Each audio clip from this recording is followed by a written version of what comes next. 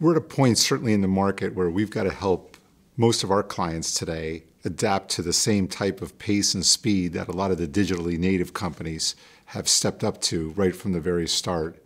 And I think in so doing, I think the first thing that we need to look at is what's going on in their industry and what are the disruptions that they could be vulnerable to if they don't act very, very quickly. So I think we have a very much of a role having the type of industry insights that we have and seeing the emergence of technologies coming along, just to expose those to clients and begin a dialogue around how can they be impacted and how can they respond to that in very, very quick fashion.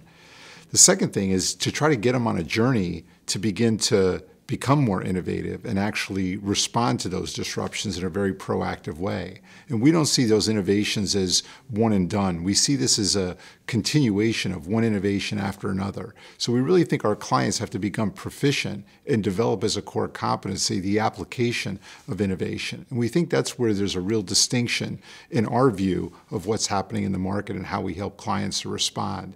And in so doing, they need to do that with speed, at scale, with a lot of safety and security built in, and a high degree of certainty that as they begin a journey around innovation, they're going to achieve the kind of impact and ROI that they're looking for. And then how do you sustain that over time? So we think if we can help clients to go through that journey and actually become more proficient at applying innovation, I think we will have accomplished a lot and will help our clients in a very, very significant way. So risk is a big, big factor in innovation. And I think today in the market, I think we find the market itself, I don't think giving risk the kind of visibility that it really needs to have. I think we are seeing a lot of reaction to innovation and in pursuing the innovation for the sake of improving the customer experience or a new business model or a new product, new service, new process approach, those types of things, which is all fine and good. But I think we all know, because the technology now that's driving so much innovation itself comes with a lot of risk and a lot of exposure, that type of thing. So I think what we're doing, and I think it's somewhat unique in the market, is we're putting the security considerations and dimensions right in from the start. So I think we really try to focus on what are those implications of that technology, what new risk profiles is it creating for a client, how does an attack surface itself get expanded, and what's the risk tolerance of the client to adopt more risk in how they move forward with innovation. And again, I think if we can keep that in as a core focus of our innovation approach, again, I think clients will benefit greatly from that.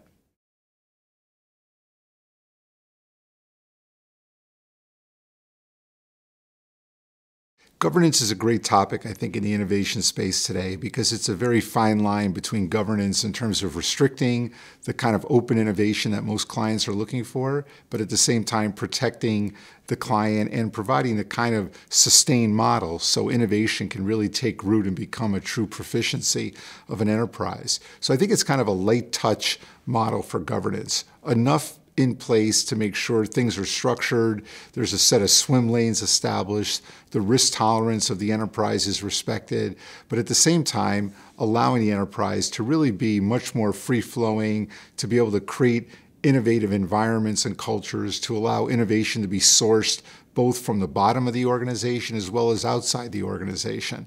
And I think it's quite doable, in fact. I think if the processes and the governance isn't put in front, but is more takes a back seat to the innovation, I think that's the kind of balance companies need and are looking for today. So kind of process light, touch light, but really encouraging innovation to take root, encourage experimentation, encourage new idea generation. And I think it kind of finds its own balance along the way. Organization, I think, is becoming a major, major consideration in the introduction and the management of innovation in the enterprise today. I think it's very, very common that hierarchical organizations, much more command and control models, can have a real stifling effect on innovation.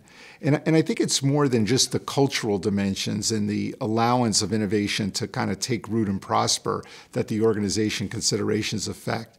I think it's more around being able to to assemble teams and disassemble teams. It's allowed things to kind of self-organize along the way. It's allowing different areas of a company to come together that are typically subdivided by silos and that type of thing. So I think it's less a subject of true hierarchical considerations. It's more breaking down silos, allowing things to come from the bottom up in an organization.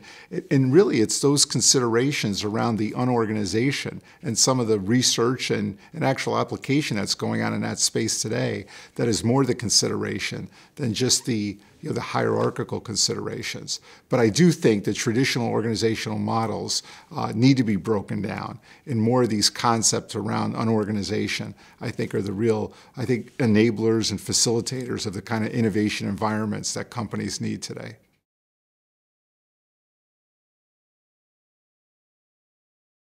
So I think companies now have access to a number of new ideas and approaches to allow innovation to come from the outside inside. And I think the first thing certainly is to recognize that they can't innovate on their own anymore. There's just too much knowledge, too much innovation occurring in the market that they need to open themselves up to that. So I think, first of all, just the concept of an open ecosystem, to me, is step number one in doing that.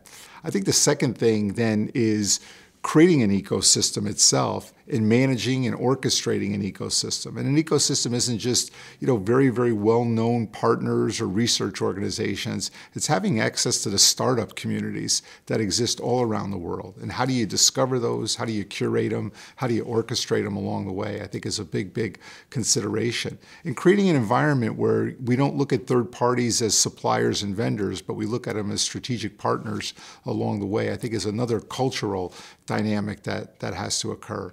And then really promoting the concept of an open ecosystem in the organization to allow your employees and your different operating units to know that that's a good thing now. It's not a bad thing. It's not something that should be dominated by legal considerations and procurement and those types of things. They need to play a role, certainly, but it really needs to be led by the business and the technology organization to find those right ecosystem partners and to determine what's the best way forward with them. And then legal and procurement and the other sub-processes with the organization to enable and facilitate that goal over time.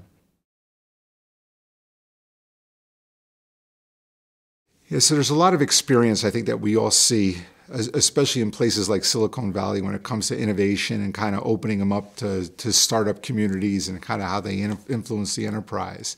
And I think there's a lot to learn from the startups, certainly. I don't think they have all the answers, but I think some of them are just the speed and agility with which they operate, I think is certainly noteworthy. They have a tendency, and I think one has to be careful, but a lot of them will talk about ship then test. Now, I don't advocate that for large enterprises in terms of pursuing innovation, but I think there is a mindset shift there that's worthy to take note, which is things don't have to be perfect before we release them, that we can expose things to our customer base, certainly to our internal customers, and begin a process of iteration and refinement by learning as we go, as opposed to trying to perfect the answer before we ever expose it. And I think the startups teach us very, very well how to do that. I think concepts of the unorganization are prolific in the startup community as well, where you don't see the hierarchies, you don't see the command and control. They'll assemble and disassemble teams as needed based on the specific things that are being worked on. And then I think there's just a culture where they put innovation at the forefront. And I think it's not something that's relegated to an R&D group or the side. Innovation is just something that exists and is encouraged every day. So I think that cultural phenomenon is another big learning opportunity for the enterprise.